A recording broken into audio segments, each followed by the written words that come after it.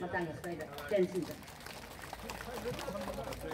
Bangbirakpasing President General Secretary Moral Education Center leng ondana habidi kedong na puitar pungna Committee on Cultural Fraternity Sigi Vice President oina thopubiba sograkum yamna tena pibiraga kogi media singi wapam lejergani namakse awaba ipakta taraba yu haidana haibidi matam adu ngasini adana ri wazara Ratan Thiyam sakhiba matabda soi choider prime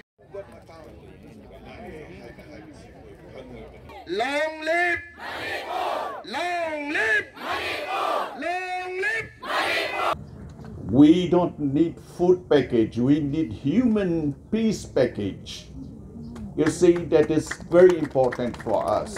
We are really thinking for a solution, for a peace. We are peace-loving people. And that's why I, on behalf of all my colleagues here, all my friends and the fraternity of art and culture, request the President of India, the Prime Minister of India, to solve the problem, and we request all the politicians, all the cabinet ministers to understand about this small state.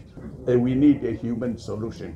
We need peace, and that too from the government of India.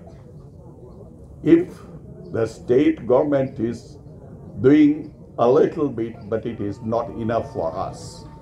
The center should look after us properly, and we don't really feel it more. I always feel that this time particularly, I feel that we are not even second-class citizen of this country. We are third-class citizen of our state. So once you start setting over the solution for peace, then we have to think about the people who have suffered, and the people, the orphans, the people who died, the family who burnt the houses, this and that, everything put together. But at the same time, we want a solution of how these communities, how this the fire flared and these communities started doing this. And we would like to go to that situation knowing that, and after knowing that, what will happen?